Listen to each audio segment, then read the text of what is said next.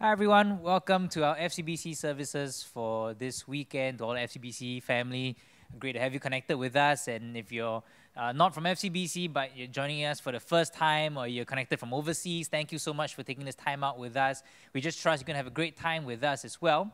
You know, we always start our services with a time of worship. But before we prepare our hearts, before we pray and we come and we worship the Lord, you know, the Lord just places upon my heart, which later on I'm going to be preaching a little bit more about this.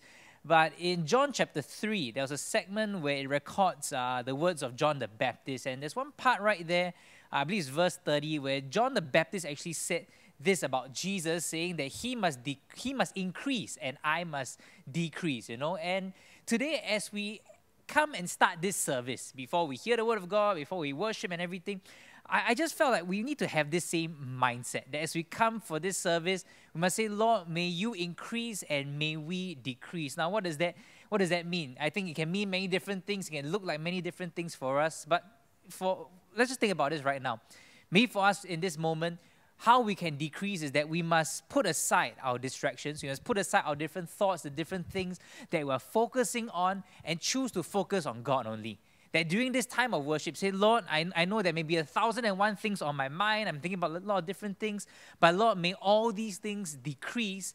And as we worship you, may you increase. May your presence increase. May my awareness of your presence that's with me increase so that you are my focus. So today, let's do that. We're gonna pray. Why don't we just all stand, if it's possible for you? Why don't you stand wherever you are? Turn to someone around you and say, let's focus on the Lord. And then with that, let's just close our eyes, bow our heads, let's join our hearts together, let's pray and commit this time to the Lord. Lord, we thank you for this opportunity, this privilege we have to come and worship you. Lord, truly, our heart's desire is that may you increase and may we decrease. All our own fears, all our own considerations, all our own worries, anxieties, our thoughts, our feelings, whatever it is that does not please you, whatever it is that is of the flesh, of our own human nature, Lord, may it decrease and may your presence increase. May your glory increase in our lives. May our awareness of just how majestic and how awesome you are increase as well. So Lord, we commit this time to your hands, that as we worship you, Lord, we want to encounter you. We want to see more of you in our midst, Lord. So we thank you. We commit this time into your hands. In the mighty name of Jesus, we pray. Amen. Amen. Come on, let's put on a big smile and let's worship the Lord. Pastor Roger, lead us. Thank you, Pastor Daniel. Well, thank God that in Him we can find our purpose and destiny. Hallelujah. Invading all my weakness, you wrap me up in grace, and the worst of me succeeded by the best of you. Hey! Whoa, oh, oh. Whoa, oh, oh. Whoa, oh, oh.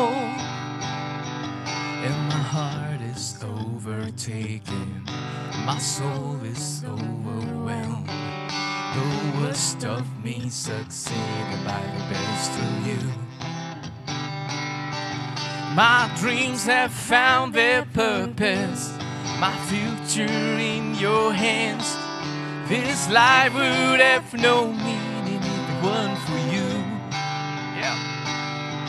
So I lay me down for kingdom come. Steal all that is within me, 'cause all I want of this world is more of you. In the less of me, it is you increasing as I fade away. Your life for all the world to see. Yeah. God, it is you who breaks the chains. It is you who lights the way, and everything I am cries out for you. Lord, make my life transparent, your life and mine displayed. Let every earthly glory go back to you. Yep. So I lay me down for kingdom come. Steal all that is within me, 'cause all I want of this world is more of you.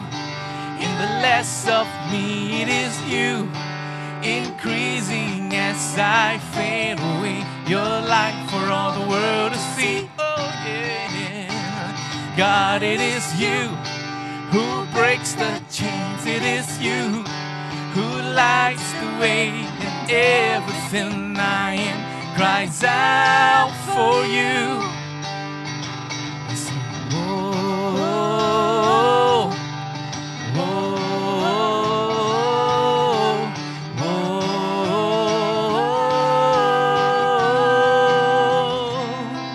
So I lay me down. I lay me down. So I lay me down for kingdom come. Still all that is within me. 'Cause all I want of this world is more of you. In the less of me, it is you increasing as I fade away. Your light for all the world to see. Yeah. God, it is you who breaks the chains. It is you who lights the way, and everything I am cries out for you. We sing, whoa, whoa, whoa,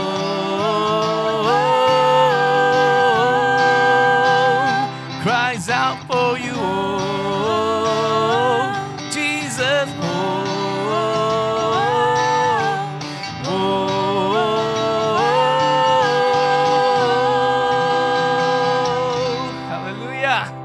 yes, Lord, we bless you, Lord. We thank you, Lord. Hallelujah.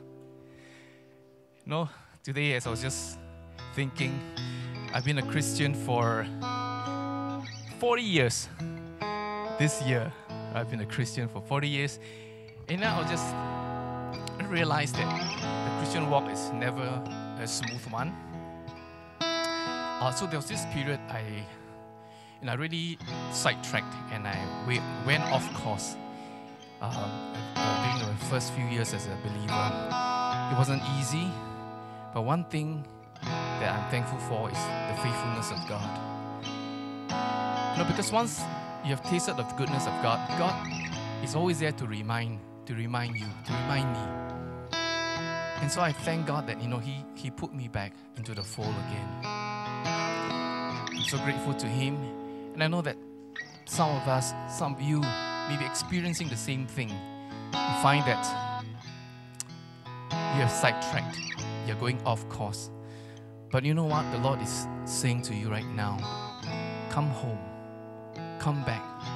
I'm here for you. So let's come to the cross. Let's come to the altar. Father, we come right now, Lord. Thank you, Jesus.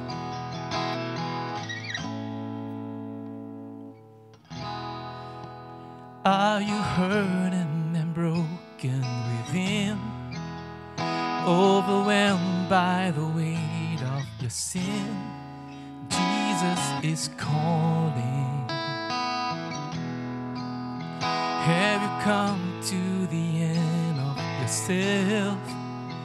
Do you thirst for a drink from the well? Jesus is calling.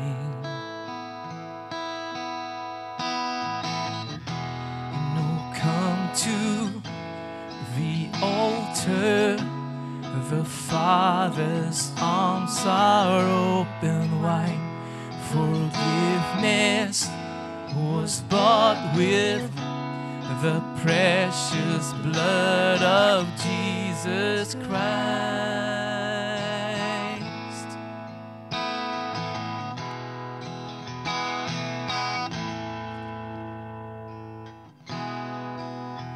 Leave behind your regrets and mistakes. Come the day, there's no reason to wait. Jesus is calling. Bring your sorrows and trade them for joy. From the ashes a new life is born. Jesus is calling. Oh, come to the altar. The Father's arms are open wide. Forgiveness was bought with the precious blood of Jesus Christ. Oh, come to the altar. The Father's arms are open wide. Forgiveness was bought with the precious blood of Jesus Christ.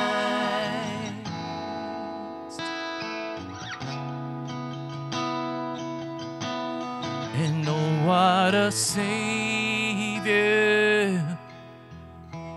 Isn't He wonderful? Sing hallelujah. Christ is risen. And bow down before Him, for He is Lord of all. Sing hallelujah. Christ is risen.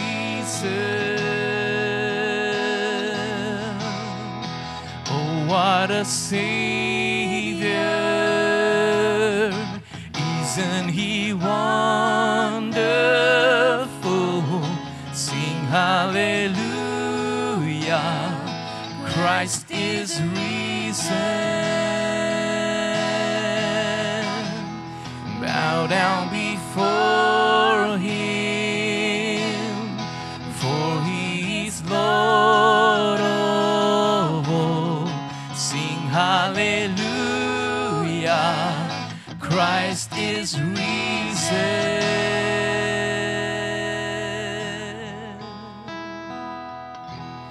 No, come to the altar. The Father's arms are open wide. Forgiveness was bought with the precious blood of Jesus Christ. Oh, come to the altar. The Father's arms are open wide. Forgiveness was bought with the precious blood of Jesus Christ.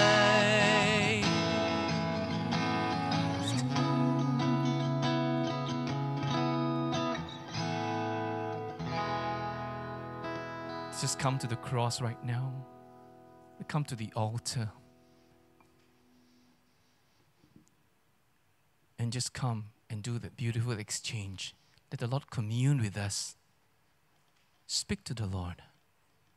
And Holy Spirit, speak to your people, Lord.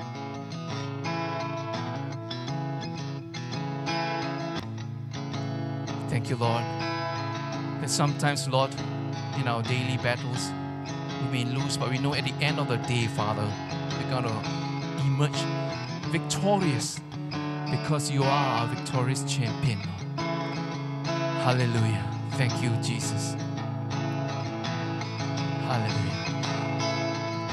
In all victory you have won.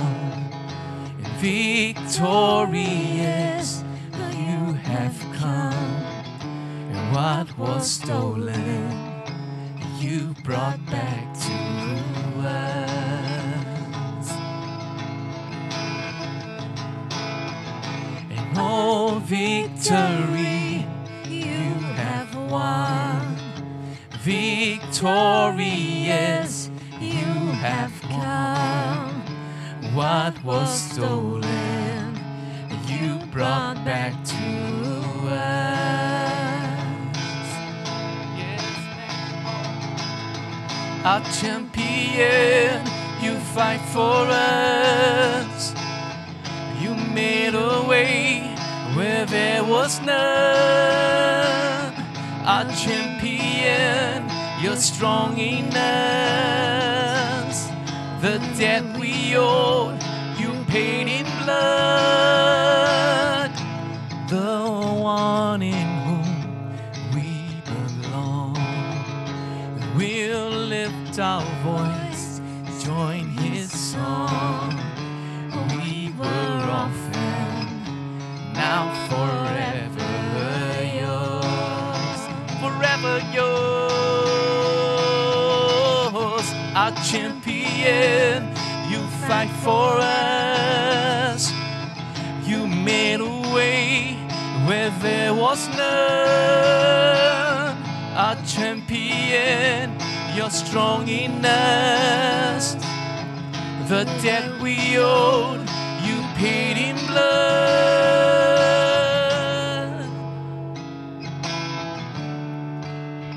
Yes, thank you, Lord. And we will shout it out from the mountaintops that our God is good. He has overcome. Let all the earth, every tribe and tongue, we will sing it out. He has overcome. We will shout it out from the mountaintops that our God is good. He has overcome. Let all the earth, every tribe and tongue, we will sing it out. He has overcome.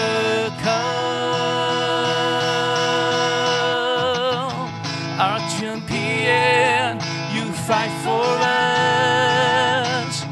You made a way where there was none. Our champion, you're strong in us. The debt we owe, you paid in blood. Our champion, you fight for us. You made a way where there was none.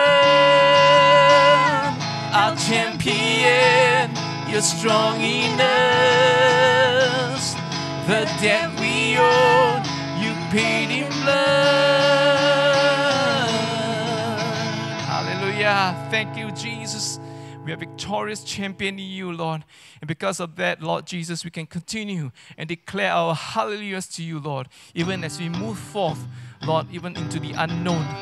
Things may be uncertain, but we know, God, our victory is found in you, Jesus. Hallelujah. So I raise a hallelujah in the presence of my enemies. I raise a hallelujah louder than the unbelief. I raise a hallelujah. My weapon is a melody. I raise a hallelujah. Heaven comes to fight for me, and I'm gonna sing in the middle of the storm, and louder, you're gonna hear my praises roar. And up from the ashes, hope will arise, and death is defeated, the King is alive. Yeah.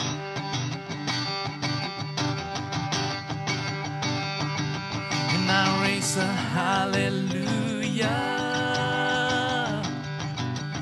with everything inside of me. I raise a hallelujah, and I will watch the darkness flee. I raise a hallelujah in the middle of the mystery. I raise a hallelujah Fear you lost your hold on me. And I'm gonna sing in the middle of the storm. And louder, you're gonna hear my praises roar up from the ashes. Hope will arise, and death is defeated. The King is alive.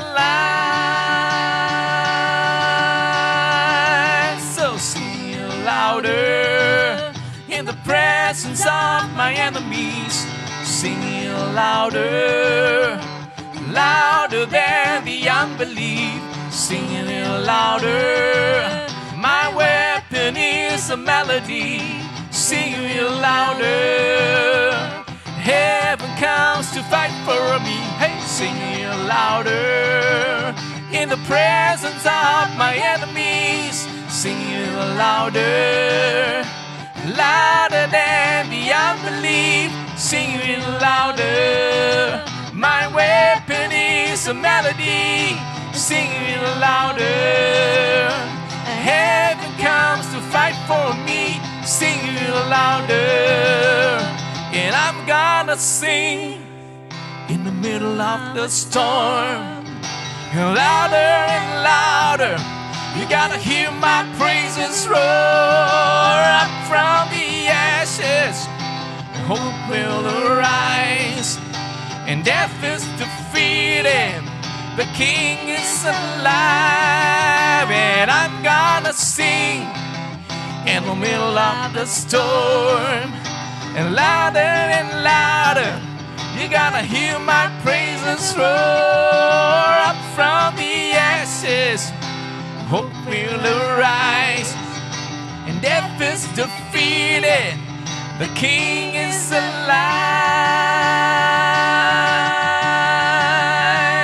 Yeah. Oh, hallelujah.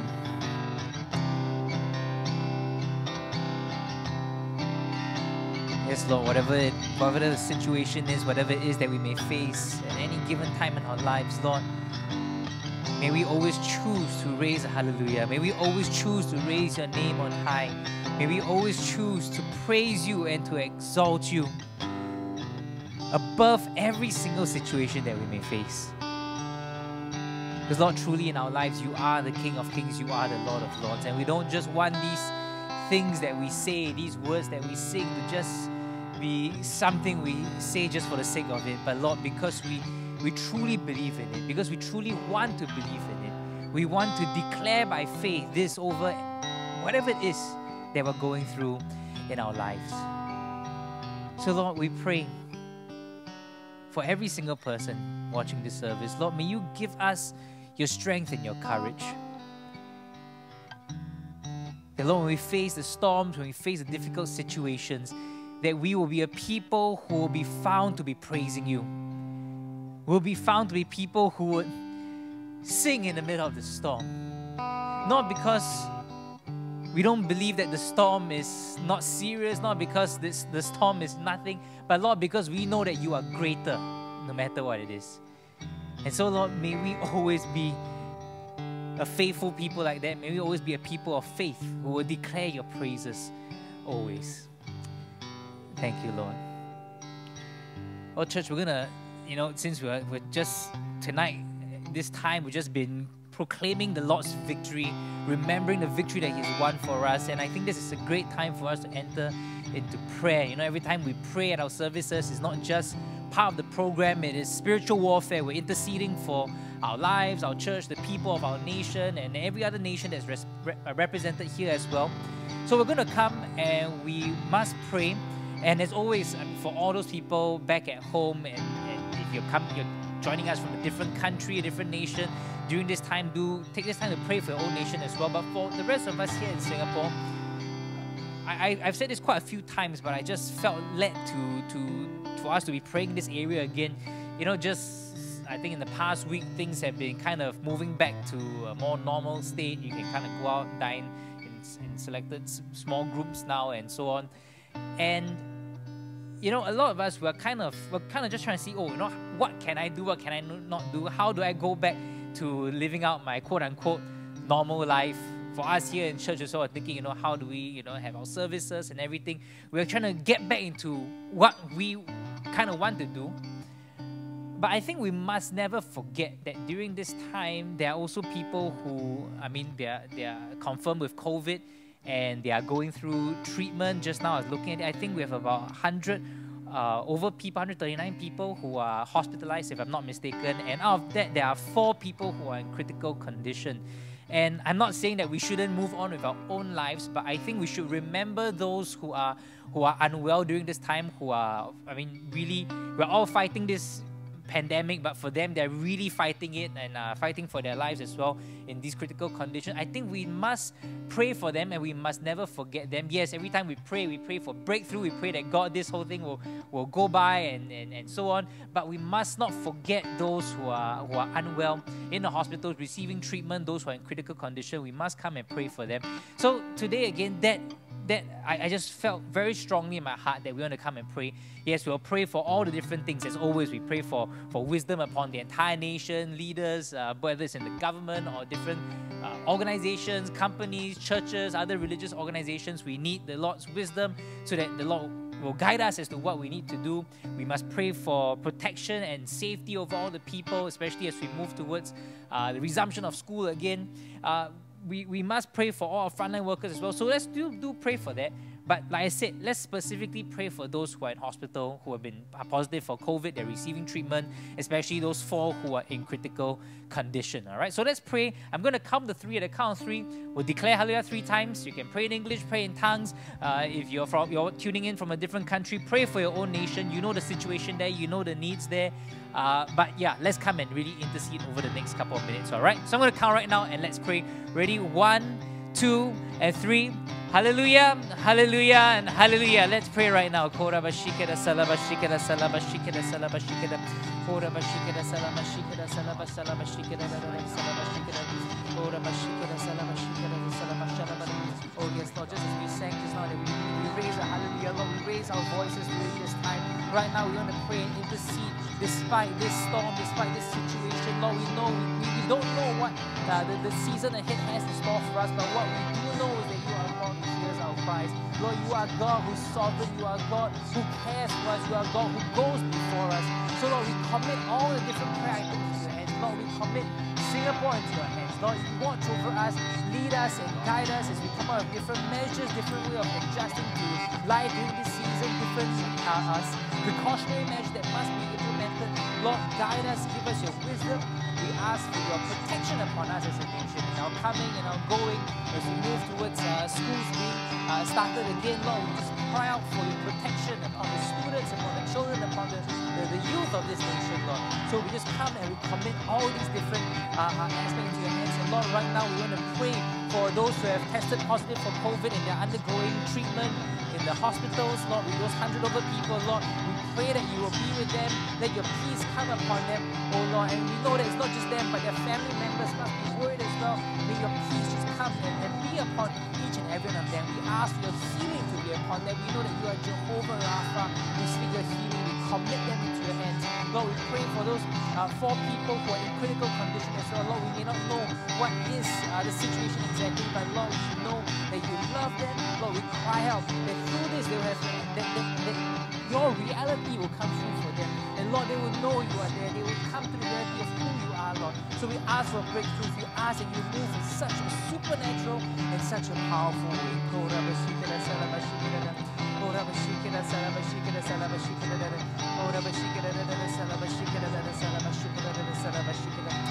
Oh, hallelujah. Lord, there's so many things in life that we don't know, so many things we cannot even begin to understand. But we're thankful that we can know you. We're thankful we can know that you are a good God, you are a great God, you are the sovereign Lord. And though the situation ahead of us may look unsettling, it may look murky or whatever it is, but Lord, we know that your word tells us that you go before us, that you will never leave us nor forsake us. So we thank you. We thank you for hearing our prayers, and we commit all these different items into your hands. We pray for Singapore and every other nation that's represented at this service. Lord, watch over us, guide us, let your wisdom be upon us, protect us in our coming and our going, Lord. And we pray for all the people who have tested positive and they are receiving treatment in the hospitals, especially those in critical conditions.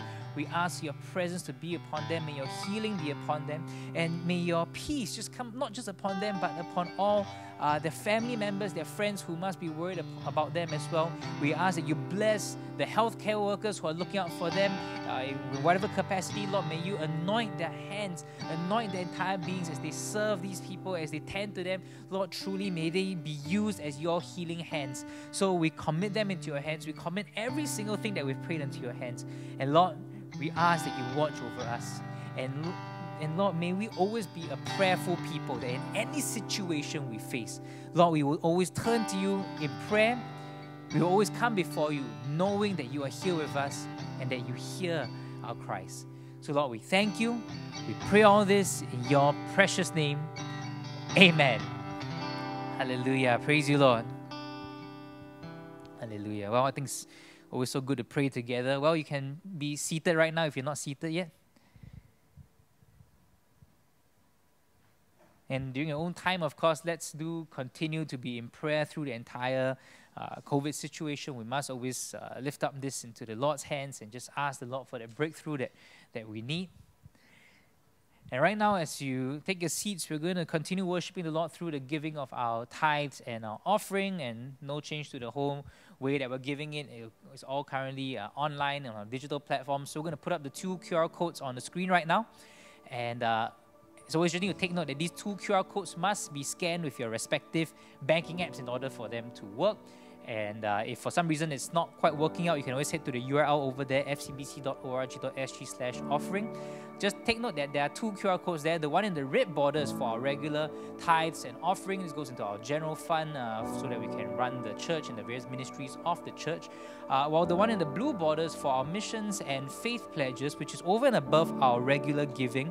And what happens with this collection here is that it goes into ministries and initiatives, both local and overseas, but they're outside of FCBC, and they all exist for the purpose of the preaching of the gospel in various forms. So if the Lord is prompting you to give to that area, please do give to our missions and faith pledges as well. So as you prepare everything that you need to do to give your offering, why don't we come and join our hearts together and commit this offering to the Lord's hands. Let's pray. Lord, we thank you for the privilege to give to you. We thank you that you have showed us what it means to give, and you have given us the greatest gift ever.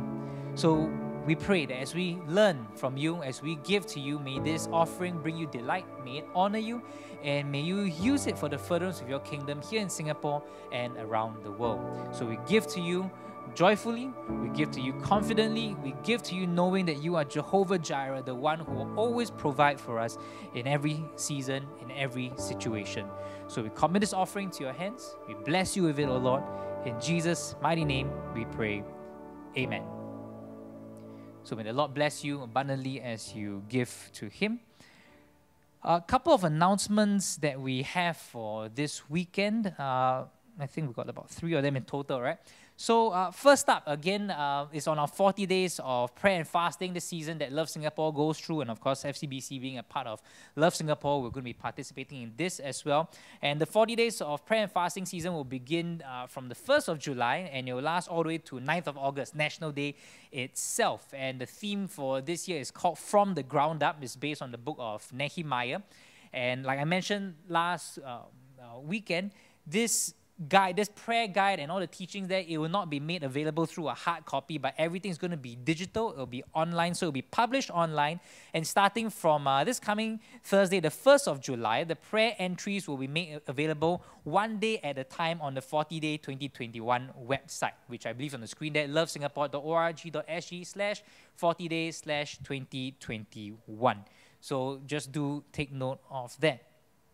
So that's the first announcement. Second one is our Holy Communion. Holy Communion weekend will be on the 3rd and 4th of July, which is next weekend. All right, so make sure that you, for those of us joining us online, just remember to prepare the elements before the start of the service. And when we do start the service, just have them around you and handy and ready for us to start the service.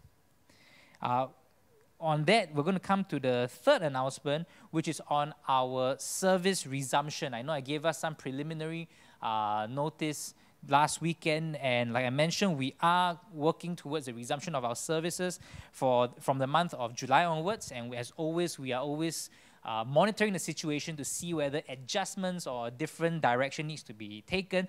But we can confirm that from next weekend onwards, okay, 3rd and 4th July, we'll be resuming the following on-site services at Touch Center. Okay, it will be our English service on Saturday night and our Chinese service on Sunday morning. Now, as always, there's going to have to be some level of rostering. So, like I think I did mention briefly a while back that I know we were going through our roster the last round, but then we kind of had to stop. So we'll be picking up from there again. So for the month of July, this is how it's going to look like. For the first 2 weekends, right, 3rd, 4th July, and then 10th, 11th of July, for the Saturday English service, you'll be open up to Pastor Wheeler and Christabel's team. For the Sunday Chinese service for that weekend, it will be the other Chinese cells. If you notice that you can see the asterisk at the bottom, the Chinese cells that are coming from Pastor Asher, Wendy's side, Pastor Ching Kwang Siu Chin side, Pastor Eugene Dorothy side, Pastor Mantai Alicia side, Pastor Roland Laifan side, Pastor Richard and Cheney side, and Pastor Simon and Marilyn side. So just take note of that. And then on the next 2 weekends of July, 17, 18 July, 24th, 25th July, will be, for the English service, will be Pastor Eugene and Dorothy's side, and for the Chinese services will be Pastor Daniel and Patsy Gunn's team. Now, the reason why we're giving this 2 weekends rotation right now is because for this period of time, we will not be resuming our services with up to, previously we had a capacity of 200 with a maximum of 250, but we will not be resuming with that direction because for us to open up to that level, we will require every participant either to be fully vaccinated, means at least 2 weeks after your second dose, or everyone will have to go through pre-event testing. So we are not going to take that route at this point of time. So we're just going to keep it at 50, where no pre-event testing and no vaccination is a requirement for us to have our services. So do take note of this roster. I know there's one more weekend at the end of July. There's actually 5 weekends. That one will be confirmed again because we do have some plans as to what we want to do moving from there. But just take note of these first 4 weekends in July. For the teams that are assigned the on-site service, do take note that the tickets will open for booking every Wednesday at 9 p.m. It's a similar arrangement to what we had previously. Your team pastors, or for the other Chinese cells, the cell leaders will receive the link from the respective pastors to give you access to the ticketing site. And of course, once it's open to your particular team, it's on a first come, first served basis. Okay. Now, of course, for the different teams, we will assign 2 weekends. We'll be working together with the team pastors to make sure that there's some level of allocation or splitting of the team in two, so that we don't end up. The whole idea of having the team take 2 weekends is so that more people can attend than less. So the idea is not so that people can attend 2 weekends in a row. So we'll be managing this together with the team pastors. And for those coming for the on-site services and subsequently as well, do take note that safe entry check-in via either your Trace Together mobile app or a working token is mandatory. All right, so you must come in using either the Trace Together app or the Trace Together token. So if you need more information on this, please visit fcbc.org.sg/service resumption. We've updated the different information that you need to know of up there. All right. And if you have questions about this, you can always check in with your team pastors, and the relevant parties will see what we can do to get you that answer. Okay, so I think we're excited. I can't wait to have you guys back here next weekend. And it's a great time. We're going to be here partaking of the Lord's Supper as a family. So I think that is fantastic. So I really cannot wait for that. And we still do have some idea of what we're going to do for the last weekend of July and the month of August. We have some exciting plans in mind as to how our on-site services will run. So we'll let you know more about that over the next couple of weeks. All right, so I think those are the few announcements for this weekend. So with that, let's jump into the Word of God. Now, 2 weekends ago, I started this, I guess I'm just going to call it an ongoing sermon series. And I called it The Songs We Sing. And I think 2 weeks ago, I went through that hymn called Take My Life and Let It Be, just teaching us a little bit about that so that whether we are new in church or we've been around for a long time, we can learn more about the song and we can receive the truths that come from it. And I do want to continue with this. We took a break last weekend because it was Father's Day weekend. We had our special service. And like I said, this sermon series, I guess I call it an ongoing sermon series because it's something that will come to now and again throughout the year. It's not going to be like, we'll just do one shot 10 weeks of this or anything. I'll come back to it as and when I feel the Lord leading us to it. But I kind of wanted to couple it that whenever I do a message from this series, The Songs We Sing, I kind of want to always do it in a pair. Meaning that when I do it a pair, I'll take 1 week going through an old song, and I'll spend another week talking through a newer song that we sing in church. So I think I kind of want to pair it up like this. And I think it's an important series for us to go through because worship must not just be a program that we have here in church. That whether we're here at our physical venue itself or we're at home, when we're singing these songs, it's not just something we do because we are told to do so, but it's something, these are words that we are giving to God that comes from the depths of our heart.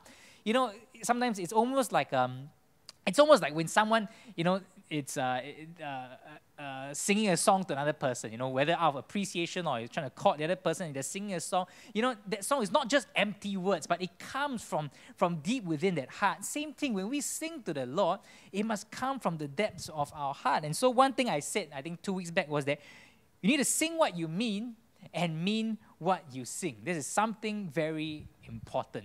And so with that, I want us to look through a song today. Now, this song is not exactly a really new song. I mean, there's some songs that we just introduced in the last year or maybe 2 years ago. This song is something that we've introduced probably about 12 years ago, thereabouts. It's not a really new song, but neither is it an old song. In fact, we just sang this song earlier on during this service. And so the song I'm going to go through today is a song called You. Okay, we just sang as the first song we sang at this service. So I kind of want to go through it. I really do love this song. I remember this song. I think I was one of the few worship leaders who suggested and said that we will introduce this song and sing it in church. That was about 12 years back already. But I love the song. I always do love the content of this song. I love that it's an upbeat song. It's kind of a moving, a going kind of song, And I really love it. And just want to kind of go through this song with us, and then I'm going to share with us a message that comes from the theme of this song. So just a quick recap. I know we sang it just now. I'm going to just read the lyrics and go through them with us, verse by verse, not in any particular sequence about how we sing it, but just for us to understand it. So it starts off like this in the first verse. It says, invading all my weakness, God, you wrapped me up in grace. The worst of me succeeded by the best of you. Okay, and we go to verse 2, my heart is overtaken, my soul is overwhelmed. The worst of me succeeded by the best of you. I like this because it's kind of us looking at ourselves. That, Lord, I know I'm weak. I know I have all these things that are not right. I have all these struggles. But yet, Lord, the worst of me, okay, is succeeded by the best of you. That, Lord, you are the one who transforms me. You are the one who makes me the best that I can be. I really like that. You move on to verse 3. It says, my dreams have found their purpose, my future in your hands. This life would have no meaning if it weren't for you. I like this because now it talks about how we've been transformed, but how after we've been transformed, we're not transformed just for the sake of being transformed, but we're changed from the inside so that now we can go out and do what God has called us to do. That's why my dreams, now we have a purpose. My future's in your hands. Lord, you're leading me to this place. Verse 4, it says, Lord, make my life transparent, your life in mine displayed. Let every earthly glory go back to you. Talks about authenticity, talks about displaying the presence of God in every single thing that we do. And in whatever we do, if there's any glory to be given, Lord, we don't want to hog it to ourselves. Lord, may it all go back to you. Then you go to the pre-chorus, as this part, it says, so I lay me down, for kingdom come, steal all that is within me, because all I want in this world is more of you. This really comes to the essence of discipleship, of what it means to be a Christian, about laying our lives down, not for our own sake, not for any earthly cause, but for the sake of the kingdom. And you know what? Surrendering our lives, laying our own lives down, it's a very scary notion because it talks about sacrifice, it talks about surrender, it talks about submission. And that's why you come to that next line there, okay? That next line, so I lay me down for kingdom come, steal all that is within me. I remember when we first introduced this song, I actually got a lot of people writing into me and say, Pastor, I think there's a mistake, as a typo on the slides. Is supposed to be still, S-T-I-L-L, okay? Still all that is within me. I see some other lyrics online, they put steal, S-T-E-A-L, okay? But the word there actually is steal, okay? What does it mean to steal? To steal oneself, okay? S-T-E-E-L. It means the reason for that word steal is like you become like steel, is to prepare yourself, is to to toughen up yourself, to prepare yourself mentally for a very difficult task ahead. So you will hear that, you will watch some war movies, and before a big battle, a war commander, he'll go out and say, steel yourselves. Basically, it means prepare yourselves for the battle that's going to come. So to steal all that is within me, it means that Lord, I want to become strong. I want to be courageous for what it is that you're calling me to do. Then we go into the chorus. We say, in the less of me, it is you, increasing as I fade away, your light for all the world to see. God, it is you who breaks the chains, it is you who lights the way, and everything I am cries out for you. I mean, this is why the song is called You. I mean, not you or me, but talking about God. It's about Him, because we say that, Lord, it's not about me, it's about you. May I fade away, may you increase in my life, may your light shine for the world to see. May, Lord, every single thing that I have, every victory that I have in my life, it is you who breaks the chains of fear, the chains of anxiety, the chains of sin, the chains of death, and so on. Lord, you are the one who lights the way. And I like the last line, everything I am cries out for you. So I remember I introduced this song because we need to cry out for more of God. We want to have more of God. And if I wrote down two things about the theme of this song, it's really about letting go, but it's also about moving forward. And that's really a lovely thing about this song. It talks about letting go. I lay my life down. It talks about may I decrease, or may there be less of me and may there be more of you, O God. But at the same time, it's about moving forward. It's about fulfilling God's purposes. It's about doing what God has called us to do. It's about shining God's light in this world. So it's about moving forward as well. And that's why I kind of like it. It's upbeat. It's not just a low-energy song, because it's kind of like us saying, God, I want to lay my life down and I want to charge forward. I want to go forward to fulfill the things that you want me to do. So I've always loved this song. Now, of course, I know as time goes by, as generations go through, the sounds and musics always change. Some people prefer a particular style and so on, but you can't compare genre of music to another genre of music. It's just different. It will never be an apple to apple kind of thing. It's like, because I know sometimes in church people will say, hymns are the only kind of song that we should sing. But that's kind of a particular genre. It's like saying that jazz is the best kind of music in the world. You can't quite say that, because every genre, every type of music is different. And even in church, as we go through different generations, there will be a different sound. Not every sound may be something that resonates with us, but that doesn't mean that the song itself doesn't have important truths or an important message for us to take hold of. And when I was looking through this song, I was reading up on, it's written by Hillsong. I was looking through some of their interviews about what they say about this song. And it really comes from John chapter 3, which I mentioned earlier on. So I want to bring us to today's scripture reading. We're going to be looking at John chapter 3, verses 22 all the way to 36, but I'm going to break it up into two parts, okay, just to give us a better understanding. Today, I will read from the New Living Translation because of the way it's translated, the phrasing there. It's more of a narrative. It's helpful to help us understand what was going on at that point in time.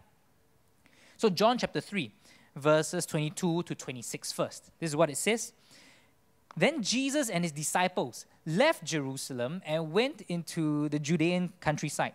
Jesus spent some time with them there, baptizing people. At this time, John the Baptist was baptizing at Aenon near Salim because there was plenty of water there. And people kept coming to him for baptism. In verse 24, this was before John was thrown into prison, and John eventually will be put to death.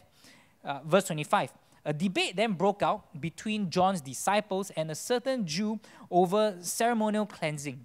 So John's disciples came to him and said, Rabbi, the man you met on the other side of the Jordan River, the one you identified as the Messiah, is also baptizing people. And everybody is going to him instead of coming to us. So right here, okay, you see that there's a dispute happening over baptism. Basically, Jesus was baptizing people. John the Baptist, being John the Baptist, he was baptizing people as well. And a dispute came up about that. And then it was almost like a competition between both sides. Then you read on from verse 27 all the way to 36. John replied, no one can receive anything unless God gives it from heaven. You yourselves know how plainly I told you, I am not the Messiah. I am only here to prepare the way for him. It is the bridegroom who marries the bride, and the bridegroom's friend is simply glad to stand with him and hear his vows. Therefore, I am filled with joy at his success. In verse 30, he must become greater and greater, and I must become less and less. Or other translations say, he must increase and I must decrease. Verse 31, he has come from above and is greater than anyone else. We are of the earth and we speak of earthly things, but he has come from heaven and is greater than anyone else. He testifies about what he has seen and heard, but how few believe what he tells them. Anyone who accepts his testimony can affirm that God is true, for he is sent by God. He speaks God's words, for God gives him the Spirit without limit. The Father loves his Son and has put everything into his hands, and anyone who believes in God's Son has eternal life. Anyone who does not obey the Son will never experience eternal life, but remains under God's angry judgment. Let us pray. Lord, we thank you for this time. We thank you for your word, and we ask that you speak to us so that we can learn from your Spirit. We can be touched. We can be transformed.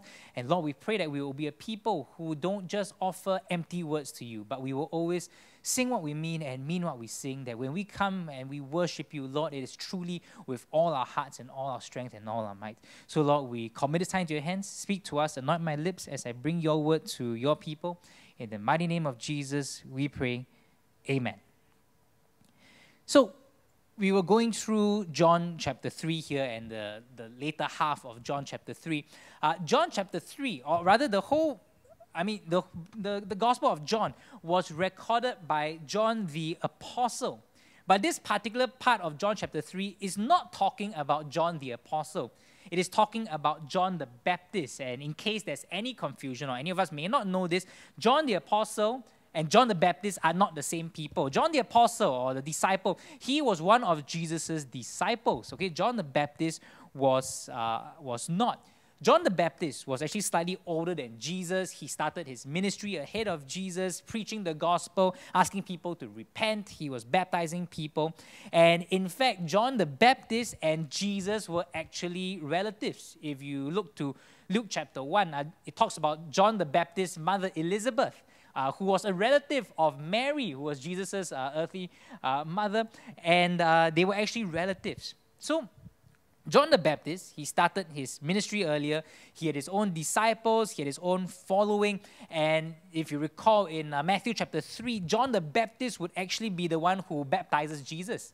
Jesus went up to him and asked him to baptize him.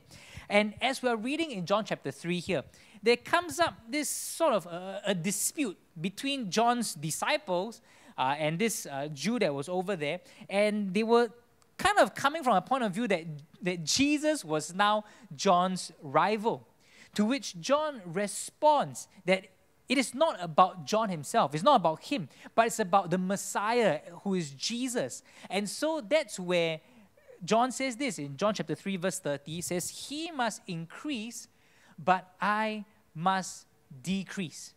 He must increase. He must increase in prominence. He must increase in anointing, increase in power. In every aspect, he must increase, but I must decrease. And I thought that was a powerful line, and I think it's a line that many of us have heard many times. We have prayed it. We have said these words in our prayers as well. But that's a key essence that comes out in this song that we sing called you. You know, in the chorus we sing, in the less of me, it is you, increasing as I fade away, your light for all the world to see. That is that same heartbeat. That kind of summarizes what John the Baptist was saying. He's saying that Christ, the Messiah, must increase, I must decrease. His light must shine brightly. And if anything in my life shines, it is to show people His light, not my own light. And so this song is important because this song is us crying out to God. You know, like in the very last line of the chorus, is all we have because cries out for you. So the question today is this: why must we cry out for more of God in our lives? Why must we cry out for more of God in our lives? Why should we cry out for more of God in our lives? And there are two simple things I want to share with us this weekend. Number one, why must we cry out for more of God in our lives? Well, firstly, because we need Him in our lives. We need Christ in our lives. We need God in our lives. Now, as we go through life, as we journey through our life, we want to grow. We want to be strong. We want to be courageous in everything that we face. We want to improve. We want to be victorious. We want to go through a life where we are always facing different situations, but we're overcoming them. We want that. But at the same time, we know that all of us are imperfect. Okay? Of course, sin is a big thing. We're imperfect. But don't just talk about that in many other areas. We're imperfect. Yes, we need to be courageous, but the truth is we can be very afraid at times. We can be filled with anxiety. We need to be strong, but anytime we got our own pitfalls, our own struggles here and there. But that's where we need God in our lives because He is the one who can transform us. You go to verse 1 of the song You. It says, invading all my weakness, you wrapped me up in grace. The worst of me succeeded by the best of you. I always liked it that the first line or the first word of this song is the word invading. Okay, the word invading, that's a strong word, you know. Okay, it's a strong word. And it really shows how the presence of God needs to invade our lives, needs to come and sweep through our lives. And you know, when you use the word invading, I think of like an army like that. You talk about an invasion. It's about an army that goes to a place, they invade that place, they make their way through, and they set up camp over there. It's the same thing. We need God. We need God's anointing. We need His presence. We need His strength. We need everything from Him. We need Him to sweep through our life and set up camp inside our lives because of all our weaknesses. Because without that, all these weaknesses are the things that dominate our lives, but we cannot have that. We want God to come and transform us. We want God to come and change us. That's why it's amazing that line, that's the last line of the verse, which is used in verse 1 and verse 2. It says, the worst of me succeeded by the best of you. See, we are human. We have all our different struggles. We have all our weaknesses. And to overcome that, to become victorious, is not to go against these things with our own human strength, with our own human ability. Sure, yes, our human strength and own human ability will get us so far. But you know what? To be completely transformed, we need to ask God to come and fill our hearts, to fill our lives. That's why I say we need God. We need God.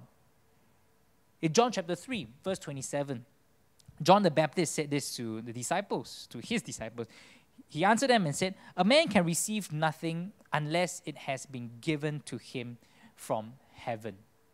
See, for us to live that victorious life, for us to live in a way where God intended us to live, it is a spiritual issue.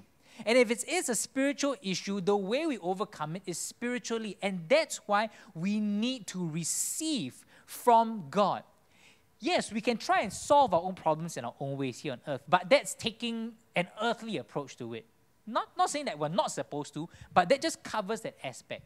For us to move in the spiritual, you talk about spiritual warfare and all that, then we need to receive what God has for us. We need to receive that in the Spirit. That's why you go on to John chapter 3, verse 30 to 31. John the Baptist is going to say that he must increase and I must decrease. He who comes from above is above all. He who is of the earth is earthly and speaks of the earth, but he who comes from heaven is above all.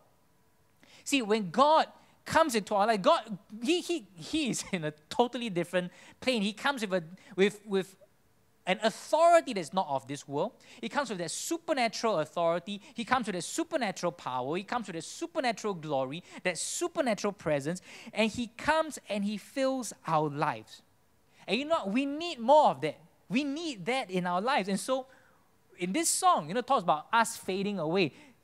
John the Baptist says, he must increase, but I must decrease. He says, Lord, I need to grow more in you. Lord, we all need more of you. Today, right now, if you and I, if we want to live the lives that God has called us to live, if we want to live according to all His commandments, if we want to fulfill all the commission that He has given to us, if we want to do every single thing that He's called us to do, we're not going to be able to accomplish that by our own strength, by our own means. It is only going to be possible to be accomplished through the power and the presence of God.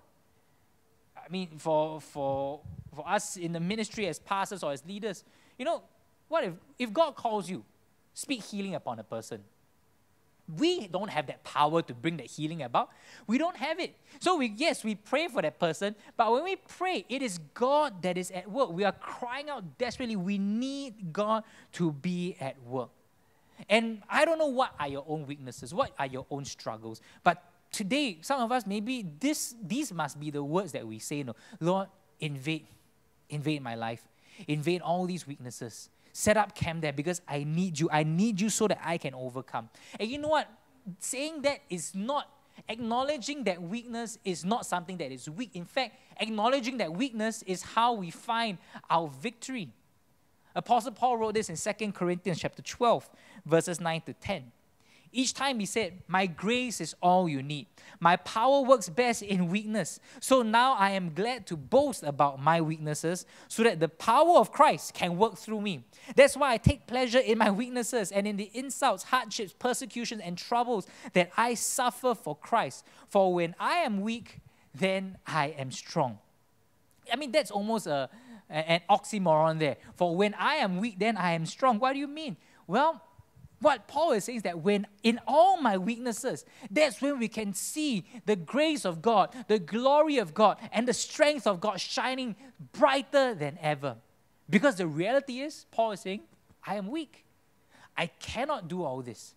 But literally, I mean, I kind of just a bit of a sidetrack here. But if you look at Paul's life, okay, you talk about that first verse, invading all my weakness. You wrap me up in grace. The worst of me succeeded by the best of you. This first verse right there, I don't know, but I hear that and I feel like that summarizes Paul's life, right? Apostle Paul.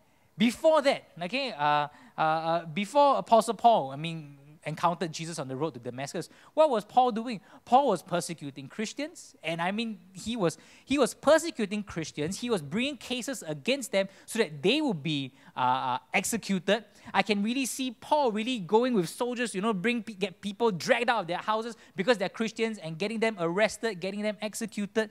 Paul was that kind of a person. He was not a good person. But yet, he encounters Jesus on the road to Damascus. He is blinded there. And when he encounters Jesus, right, Jesus doesn't come against Paul like some avenging spirit. No, Paul, you are a bad man. You have done all these things against my people, and I'm here to make you suffer. No. Jesus calls out to him and says, why are you persecuting my people? And you know what? Jesus extends grace to him. Jesus gives Paul that other chance. And through that encounter, Paul is totally transformed. And I look at it and say that, wow, he would understand this verse that was written right there. That he saw, and you know what, when Paul was on that road to Damascus, he was quote unquote taken captive by the presence of God. The presence of Jesus right there was so strong, and it was literally, you see how God invaded Paul's weakness right there. He invaded him, but yet there was grace in that place.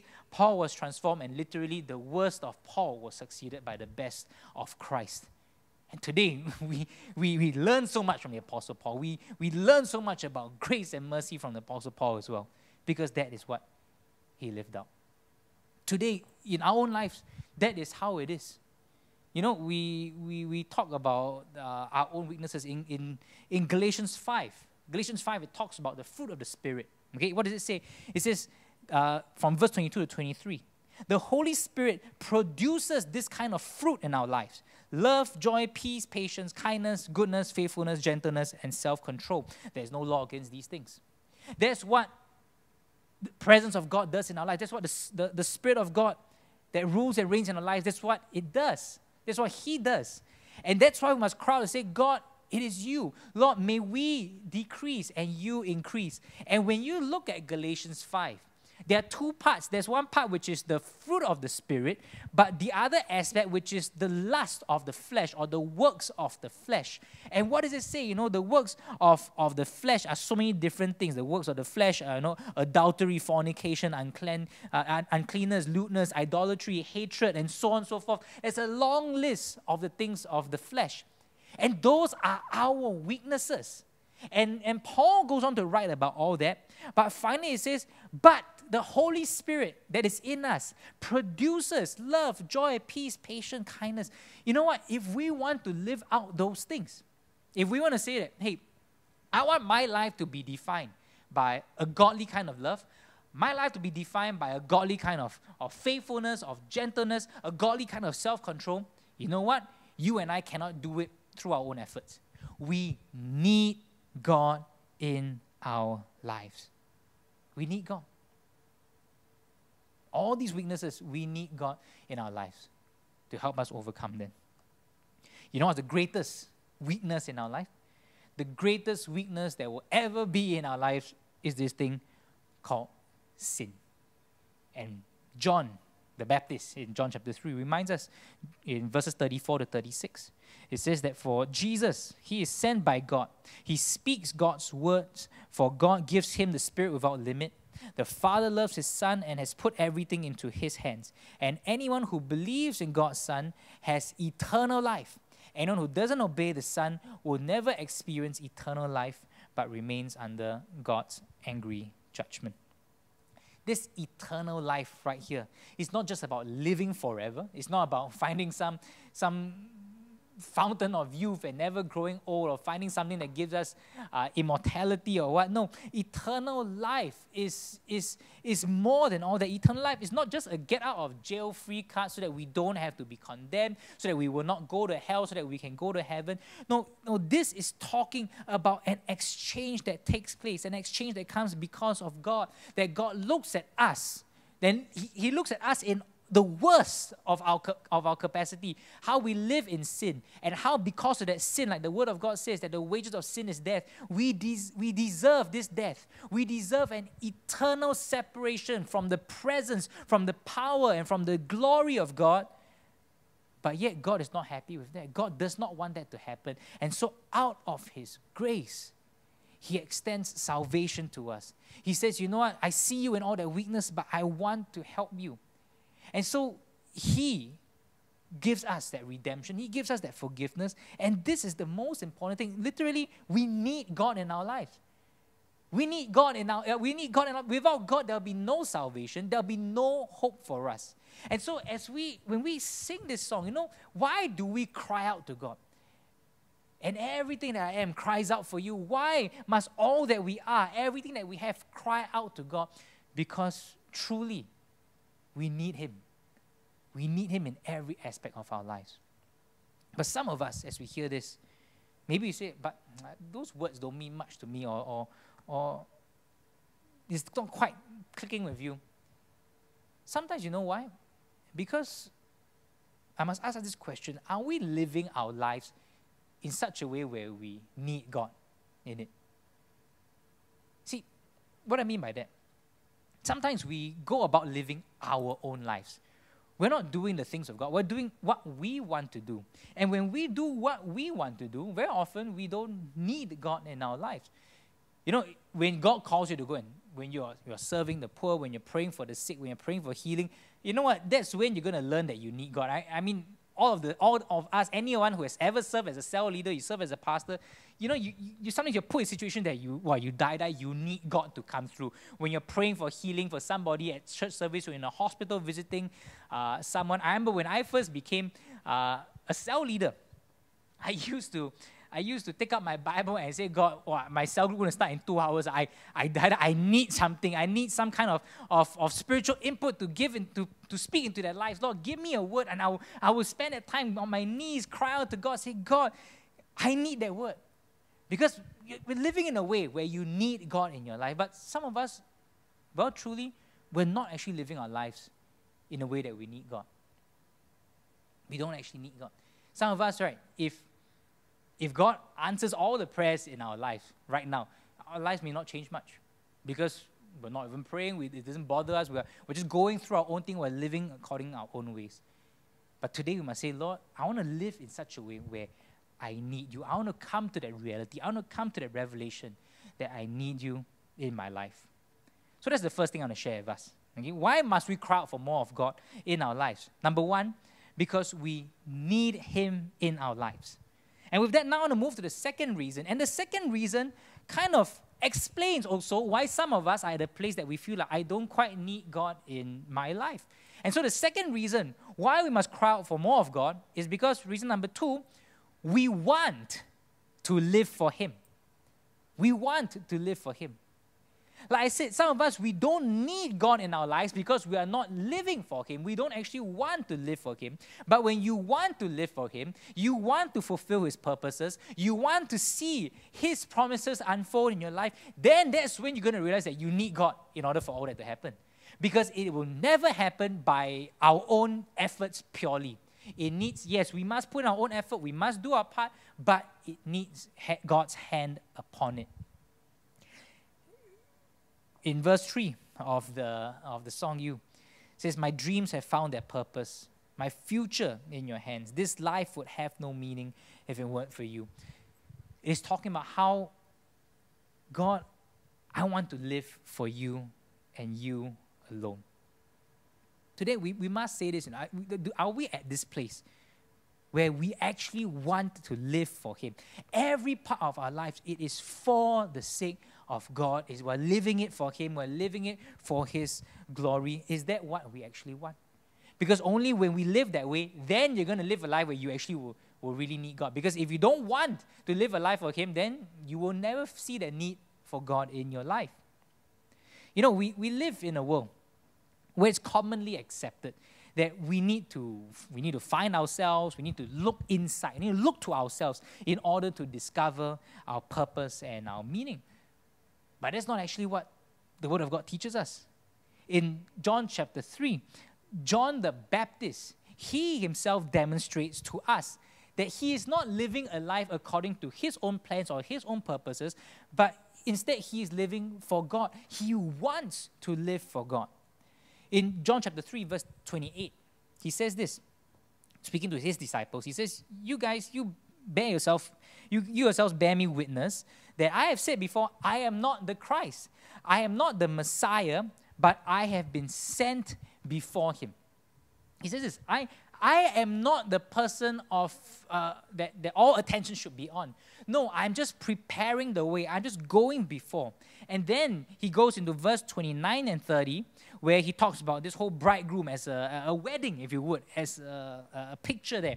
He says, it is the bridegroom who marries the bride, and the bridegroom's friend is simply glad to stand with him and hear his vows. Therefore, I am filled with joy at his success. He must become greater and greater, and I must become less and less. John the Baptist paints this picture right there of a wedding. And he says, you know what? In this wedding, it's not an all eyes on me kind of situation. I am not the center of attention. I am not the bridegroom. I am not the one who takes center stage. It is God. And you know what? I am here to support that. That's what John is saying. He's saying, you know what? I am the bridegroom's friend. I am not the bridegroom. I am not the main event. I am not the person that all attention should be on. And he was demonstrating what it means to be a disciple of Christ, where he lives his life not for himself. He lives his life for the sake of God. He wants to live a life for God. That was what he was demonstrating. 2 weeks ago, when we went through the hymn, Take My Life and Let It Be, there's similar themes in both these songs as well. And 2 weeks ago, I shared with us from Luke chapter 9, where Jesus said this in verse 23 to 25, where Jesus said, "Whoever wants to be my disciple must deny themselves and take up their cross daily and follow me. For whoever wants to save their life will lose it, but whoever loses their life for me will save it. What good is it for someone to gain the whole world and yet lose or forfeit their very self," or in other translation, their very souls? See, it talks about a life that is not lived for ourselves, where our lives, everything that we do, don't revolve around our wants or our desires, but it revolves around God. That is what it means that we say we want to live for Him. We want to live for Him. And it's a choice right here. When you listen to the words of Jesus here, he's making it's a challenge, it's a choice for the people. Whoever wants to be my disciples, deny yourself. He gives all the conditions. Whoever wants to be my disciples, do all this. You choose. And Jesus often did that. He did that with the rich young ruler as well, remember? Okay, sell off all your possessions, give to the poor, and then come and follow me. He sets the conditions right there. And it's a choice that we have to make. And so, we come back to this song, when we sing it, there's that portion there, it says, "So I lay me down, for kingdom come. Steal all that is within me, because all I want in this world is more of you." Laying ourselves down, it talks about sacrifice. It's denying ourselves, not for any other purpose, but for the kingdom of God, for what God wants to do. And that is a scary thing. That's why it says, steal all that is within me. I need to steal myself. I need to prepare myself. I need to receive that courage, because it is scary to lay down your life. It is scary to lay down your own dreams, your own aspirations. All of us here, there are many things that we want to do. There are many things that we want to believe that we can see happen in our lives. But are we willing to lay that down for the sake of what God wants us to do? For some of us, God is calling us to lay down our lives. In what sense? Some of us maybe have to lay down a particular dream, to deny ourselves a particular dream, to lay down a particular career, something that we're believing in, something that is a blessing to us. Are we willing to lay all that down for Christ and just do what He wants us to do? And we're so captivated by that every part of our lives revolves around this. I was reading through John chapter 3, and there was something interesting there that just caught my attention. We read about John the Baptist there, and we read how he says he was sent to prepare the way for Jesus, and he started his ministry earlier. But basically, you look at his life, he was constantly doing what God has called him to do. Okay? But notice this, the moment he meets Jesus in Matthew chapter 3, he didn't stop his ministry. Remember, he said, I'm preparing the way. He says that, today I baptize you with water, but there'll be someone who even greater who will baptize you in the Spirit. And finally, he meets that person. He meets Jesus, the Messiah. In Matthew 3, baptizes him. But after that, John didn't stop his ministry, He didn't stop serving God. He didn't put an end date when it comes to serving God. Remember, this point I'm saying, that we cry out for more of God because we want to live for Him. We want to live for Him, right? There's no end date to that, It is not a contract. It's not whatever. It's not, God, I live for you from this period to this period, and then the rest of the time is my own time. No, God, I just give you this particular few years of my life. No, our whole lives is lived for Him. And if you look at John the Baptist, he lived his entire life for God. He said, I'm preparing the way for the Messiah. The Messiah shows up. What does John do? He continues to do what he had always been doing. Preaching the gospel, calling people to repent, baptizing people. He continued to keep on serving God. He didn't put an end date to it. He kept going. And finally, he would give his life for the gospel because he would rebuke King Herod, and he would be beheaded for that. But I look at that and I find it so interesting that That is a demonstration of wanting to live your life for God. That is not just a part of I'm not living part of my life for God. I'm not living part of my life for the ministry that God wants me to do. I'm not living part of my life for the people that God has called me to love. No, I live all my life for God. John the Baptist was serious when it comes to wanting to live for God. He wasn't living for himself. You know, he said, I was here to prepare the way for the Messiah, right? Messiah is here right now. I've done my part. I've served my national service. I'm done with the 2 years or whatever it is. And you know what? I'm free. Now I can finally pursue all the things I could never do. I could never pursue. No, John the Baptist didn't do that. He gave his entire life. Very similar to the hymn, you know, take my life and let it be. He gave it all. He didn't stop. He didn't give up. Because at the end of the day, I believe that word holds true. I mean, that was a demonstration in John the Baptist's life. Luke 9:25. What good is it for someone to gain the whole world and yet lose or forfeit their very self? You know, church, like I've been saying, we are here, we must understand this a little bit better so that we sing what we mean. We mean what we sing. Then when we sing the words to this song, they will say, God, it is you. In the less of me, it is you. I want you to increase as I fade away. Do we actually mean these words? Or are these things that we say just because, well, it's part of the program? Okay, like it's quite a catchy song. Other people are singing it. I also sing along with it. No, do we sing this because we actually mean it? Because that is what it means, you know. That when we say those words, so I lay me down for kingdom come, it means that, God, I want to live my life for you, not for myself. In fact, sometimes we will say that, no? We will say, God, I want to live for you. But what does that actually mean? God, I want to live for you. I flip it around. Basically, it means that, God, I don't want to live for myself. I don't want to live for my own desires. I don't want to live for my own needs here on earth. I don't want all that. Lord, what I want to live for is you. Do we dare to say that? It is a scary thing. That's why again, I said, I love this song because, so I lay me down for kingdom come, steal all that is within me. It's not easy. We need courage. We need a divine courage that comes from God. And you see that in all the disciples. Remember the disciples when Jesus was arrested, what happened? Everybody fled. Everybody abandoned him. Even Peter, he full of bravado, says, no one else, even if everybody else abandoned you, I will never abandon you. End up, he denied Jesus 3 times. Everybody fled. But yet you look at the disciples.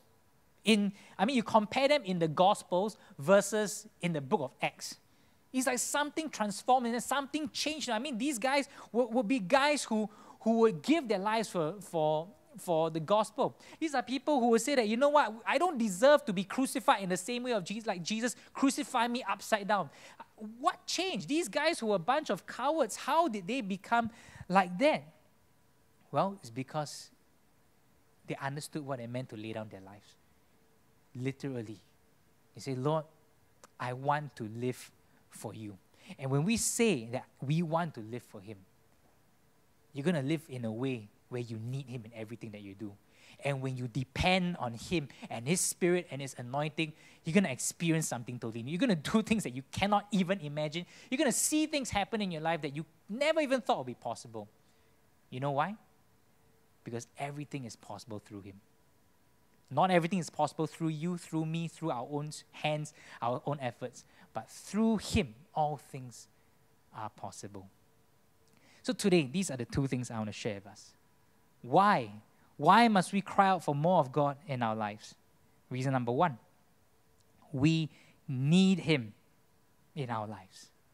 We need him in every part of our life.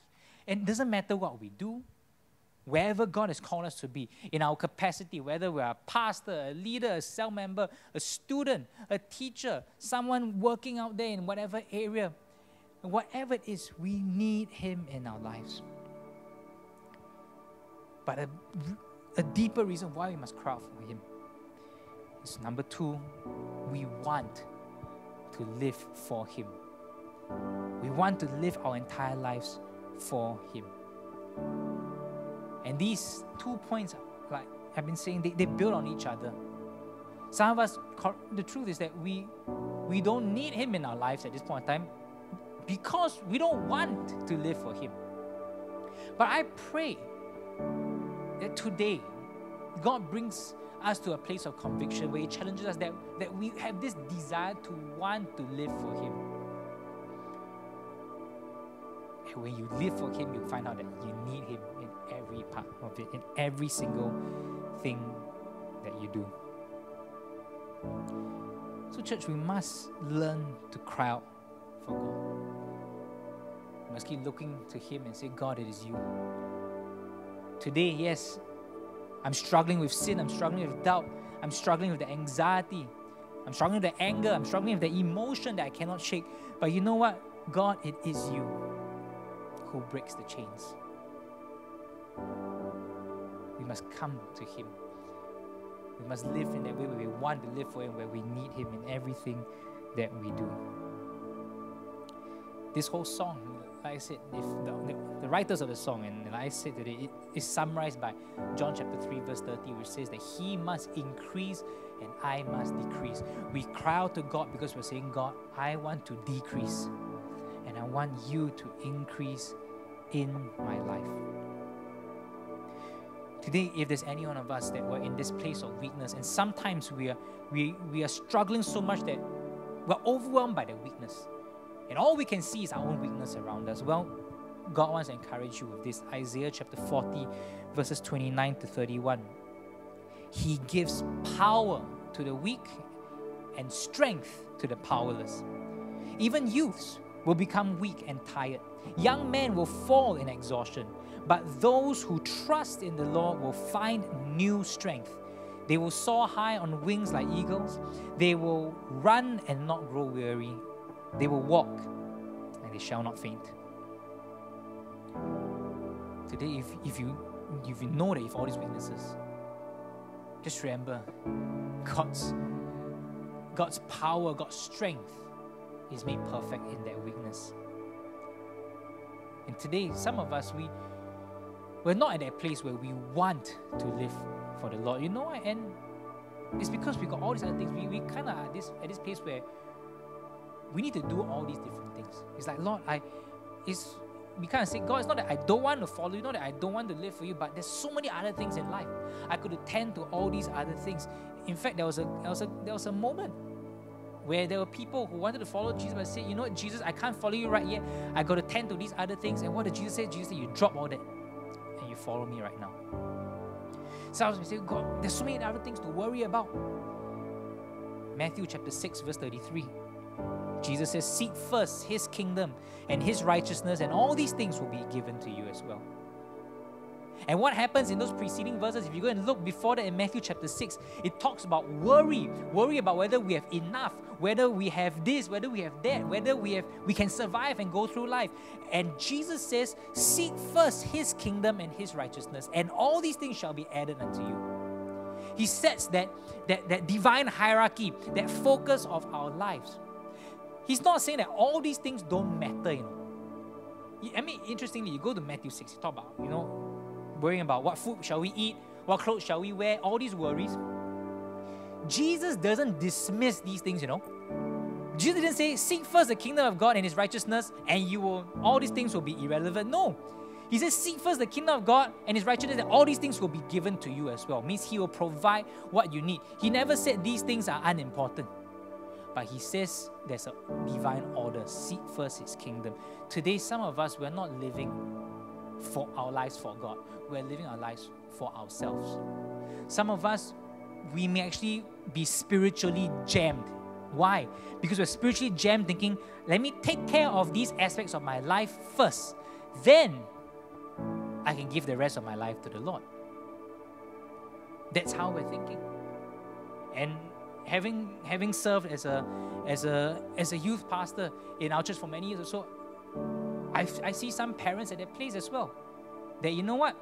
Yes, God, we don't say it like that, but in our action we're saying, God, my children, these are the parts you can touch, these other parts cannot touch. Let them finish all this first, then we talk about living their lives for you. That's the reality of it.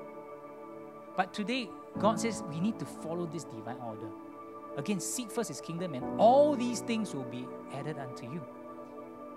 He didn't say that these things are not important, but He says He must be first and foremost in every single aspect of our lives.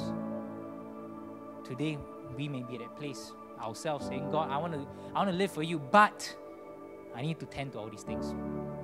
Today, God is saying, lay your life down. Yes, it is very scary, but He will give you the strength, He'll give you the courage to get through it. Today, God is calling out to us, and all of us must respond. But I know at this service, there are bound to be some of us who have never responded to the gospel before. And you sit here hearing this message and thinking, you know what, sounds good, but I don't quite know how that applies to me. I want to tell you this, whether we know Christ or not, all of us need Him in our lives. Why? Because like it says just now, John the Baptist in John chapter 3, he talks about how eternal life is something that we can only gain through God. Now, why is eternal life something important? Eternal life is not about living forever, but this eternal life is about an eternal union between us and God. Let me tell you why this is so important. The Bible tells us that all of us have sinned and fall short of the standard of God. Now, what is sin? Sin is doing wrong things, and of course, and it's also us living according to our own ways. It's us turning away from God and living according to our own desires, our own wants and everything. That is sin. And it says all have sinned and fall short of God's standard. Now, what is God's standard? God's standard is perfection. No blemish, nothing wrong. That's how perfect, that's how holy He is. But all of us, we know, we would never claim to be that standard. Some of us, we will claim to be good people. We might say we're okay, might even say we're great people, but none of us dare to say that we're perfect. Well, we've fallen short of God's standard already. Let me tell you that. And the Bible says the wages of sin is death. It means that because of sin, what we earn, what we deserve is death. Like I said earlier on, this death is an eternal separation of our spirits from the Spirit of God. And that's what sin does to us. We're separated from God and we're destined for that eternal damnation. But God is not satisfied with that. God does not want us to be down that path. And so God is that God of redemption. God is a God who transforms. Like I said just now, we talked about Apostle Paul. Apostle Paul was such a messed up man before that. He was persecuting Christians, putting people to death. But yet, Jesus Christ transformed him. That is the grace of God. And in the end, instead of putting people to death, He Himself gave His life for the gospel. That is the grace of God.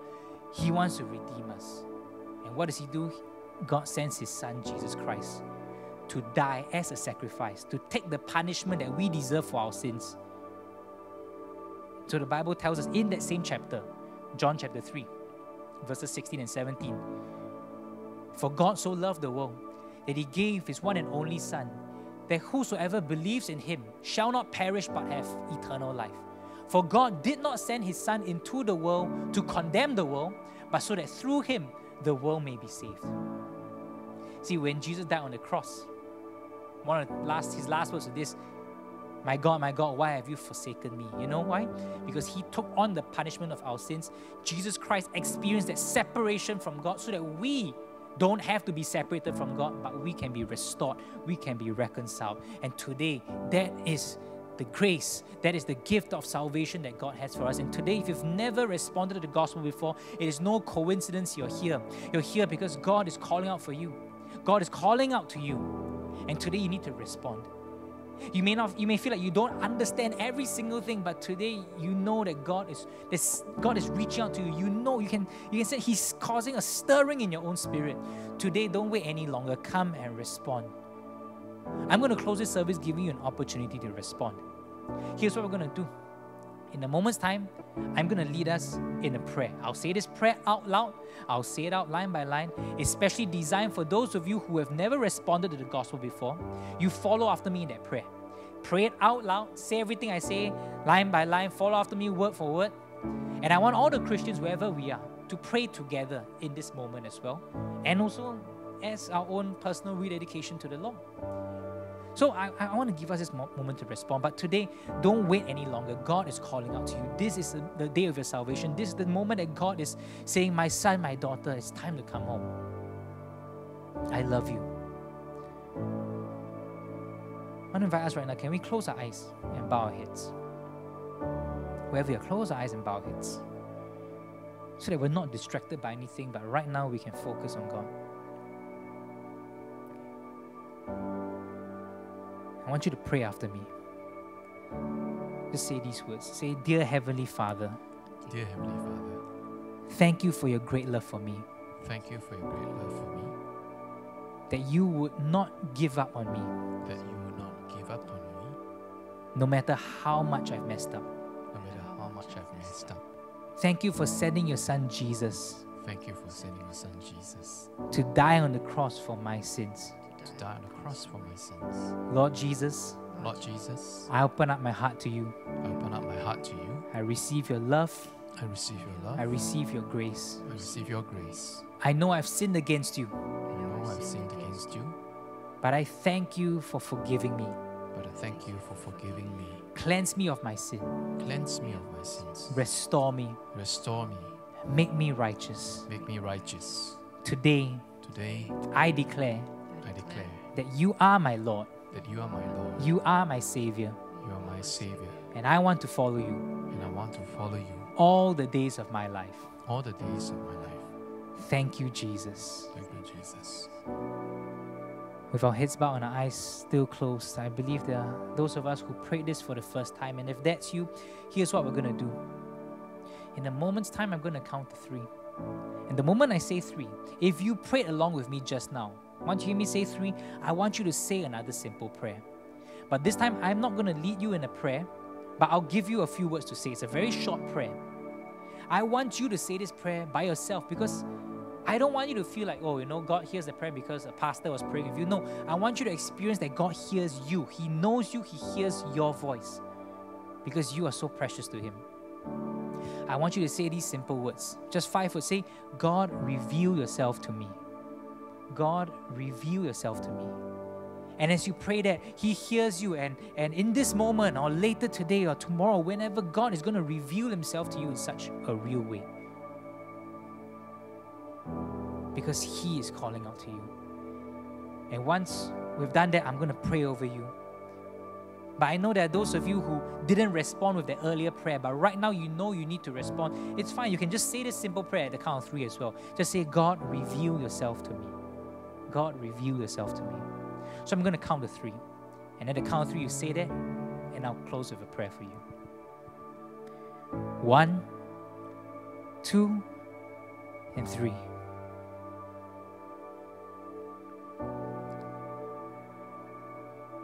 Hallelujah. Lord, I thank you for every single person who responded with this prayer.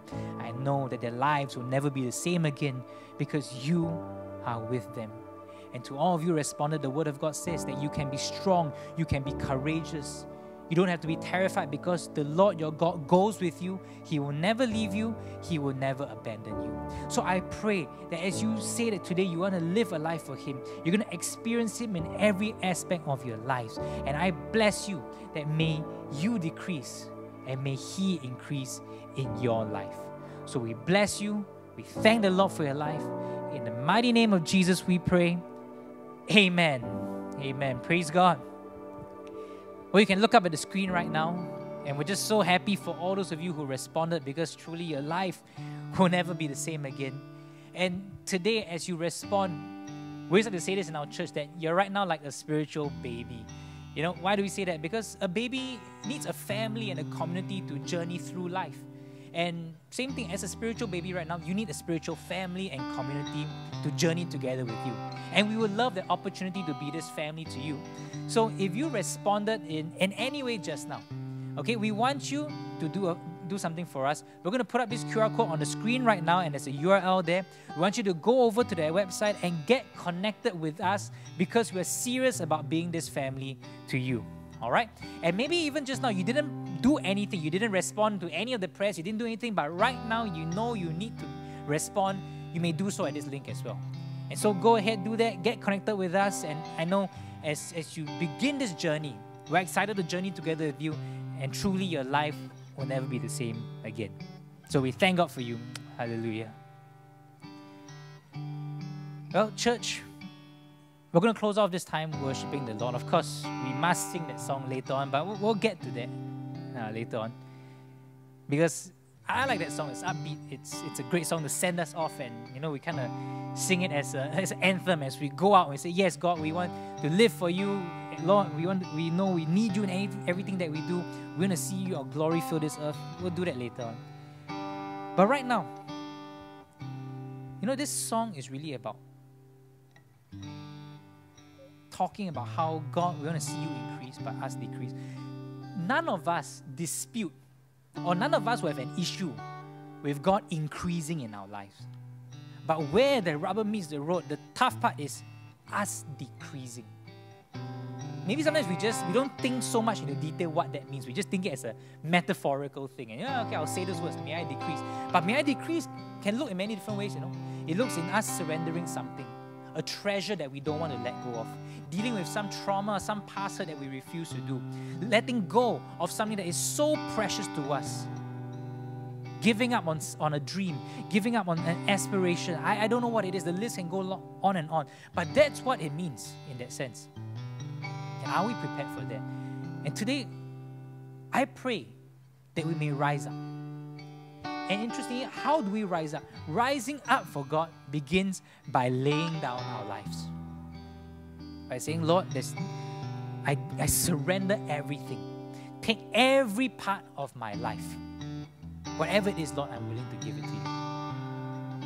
And I know today there's some of us who struggle with that. Some of us, we may even be in the ministry, we may be serving Him, but we have this nagging struggle with this. Today, I pray that God will increase your faith. I pray that God will give you that strength and courage. If you feel weak, you feel like, God, I cannot. Remember, God gives power to the weak. Today, I pray that you come to that place of laying down your life. And I've said this many times. You may not be able to say that, but today you say, I want to say that, but God, I'm struggling with it. You know what? That's great. It's fine to struggle. I'd rather that you struggle rather than you give up. Today, if you're struggling with that, say, God, help me. Give me that strength. If you need someone to pray for you, put it up on the live chat or get connected with someone from your cell group. They'll be happy to call you and just pray for you. But today, you need to respond. And later on, we'll end off singing this song. But right now, I just feel that first and foremost, we must draw near to the Lord. We must say, Lord, I want to live a life where I need you because I want you. I want to live my life for you. If you need to respond in any way, we can all, the rest of us, let's just stand and worship the Lord this song. If you need to kneel, you need to just sit and receive prayer, wherever, that's fine. But let's come and draw near to the Lord with this song. And draw me close to you.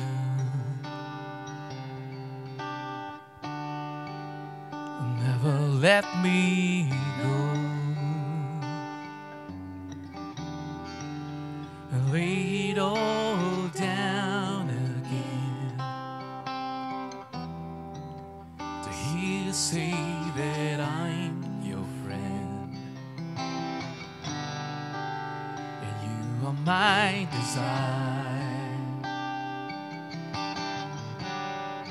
and no one else will do.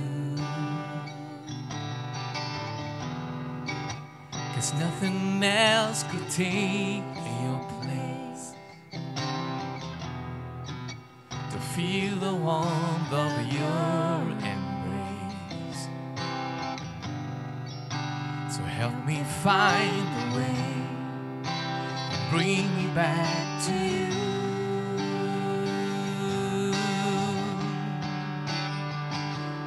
You say, and you're all I want. Yeah. And you're all I've ever needed.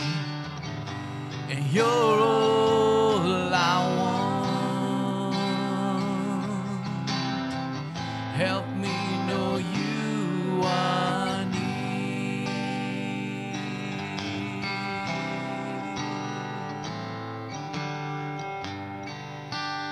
Draw me close to you. Never let me go. Never let me go. Lay it all down. I lay it all down again. To hear you say that I'm your friend, and you are my desire. No one else will do, and no one else will do. There's nothing else could take. There's nothing else could take your place. To feel the warmth of your embrace,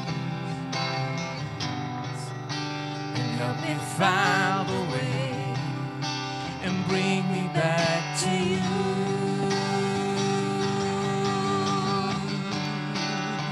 You're all I want. You're all I want. You're all I'll ever needed. You're all I've ever needed. You're all I want. Help me know you are near. You're all I want, and you're all I want. And you're all I've ever needed. And you're all I want. Help me know you are near. I just sense that there are those of us that the Lord is challenging to lay down some aspect of your life. You do want to live for the Lord, but it's a struggle. Well, I just want to release this word over you and for all of us as well. Matthew chapter 6, verses 31 to 34. Therefore, do not worry, saying, what shall we eat, or what shall we drink, or what shall we wear? For after all these things the unbelievers seek, for your heavenly Father knows that you need all these things. But seek first the kingdom of God and His righteousness, and all these things shall be added unto you. Therefore, do not worry about tomorrow, for tomorrow will worry about its own things. Sufficient for the day is its own trouble. I want you to remember this word, especially where the Lord reminds us to seek first the kingdom of God. Before we close off with that final song, why don't we just lift up our hands to the Lord and lift them high in a posture of surrender. Because this posture of surrender, in reality, it is a posture of victory. That's where our true victory is found, when we surrender to the Lord. So Lord, today, we want to live lives that glorify you. Lord, I pray for every single person that will continue to cry out to you because we need you in our lives, because we want to live for you in every single thing that we do. So we commit ourselves to you, Lord. Lord, I know it's not easy. Lord, it's a struggle at times, but Lord, empower us. We pray that we will draw close to you. That Lord, when we feel afraid, when we feel like there's no other way, Lord, you will be there with us to lift us up on wings like eagles. So we commit ourselves into your hands, Lord. And church, I speak this upon you truly, not beyond just being a standard word that we always say, but truly, truly in the depths of your soul, I pray that you will be strong and courageous. Not out of your own ability, but because God is with you. He strengthens you. He builds up your courage. And then truly as a church, we will rise up to be the faith community that God has called us to be. And we will go out and we will see things that we've never seen before. Because God is calling us to places that we've never been before. Because God is calling us to do things that we've never done before. And we'll see the miraculous take place. So Lord, we surrender our lives to you. Even if you're struggling right now, Lord, help us in our time of weakness. Help us in our struggle, because we desire to glorify you. So Lord, we thank you. We pray all this in your precious name. Amen. Amen. Hallelujah. Well, church, as we close off this time, I think there's no better way to close it than to worship the Lord with this song. But truly, whatever it is, this is our prayer. That Lord, we want more of you. May we decrease, may every part of our lives decrease, but may we experience more and more of you. And church, may we all always experience the reality of Christ in our lives. So let's come, Pastor Roger, let's worship the Lord with this song. Invading all my weakness, you wrap me up in grace, and the worst of me succeeded by the best of you. Hey! Sing whoa oh oh, sing whoa oh oh, sing whoa oh oh. My heart is overtaken, and my soul is overwhelmed, and the worst of me succeeded by the best of you. My dreams have found their purpose, my future in your hands. This life would have no meaning if it weren't for you. So I lay me down for kingdom come. Steal all that is within me, 'cause all I want in this world is more of you. In the less of me, it is you, increasing as I fade away. Your light for all the world to see. Hey. God, it is you who breaks the chains. It is you who lights the way, in everything I am cries out for you.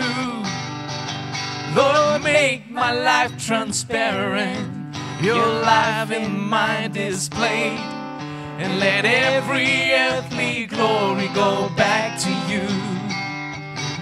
So I lay me down. So I lay me down for kingdom come.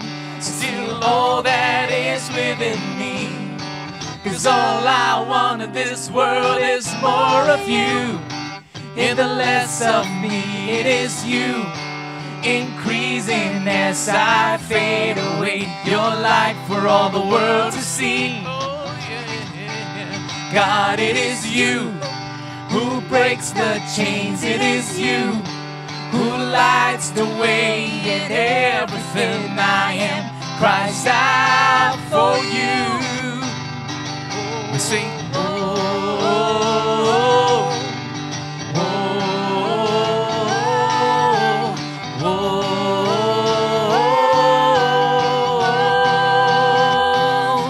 So I lay me down, and I lay me down.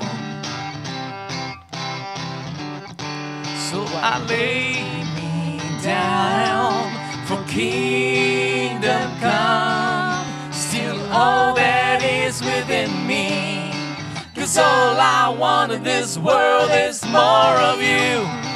In the less of me, it is you, increasing as I fade away. Your light for all the world to see. Yeah. God, it is you who breaks the chains. It is you who lights the way, and everything I am cries out for you. Cry, whoa, whoa.